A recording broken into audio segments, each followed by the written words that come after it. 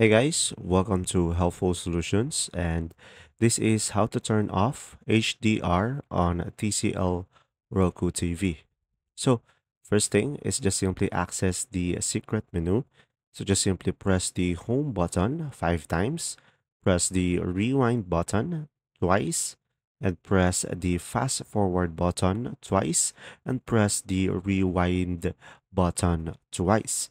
And now in the secret menu, just simply select Change HDR mode and choose Disable HDR. So guys, this method is effective for many TCL Roku TV models.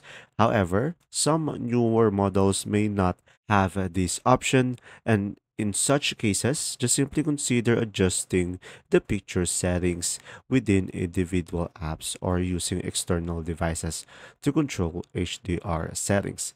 And there you go. I hope this video helped you understand more, guys. If you do, leave a like. Thanks for watching.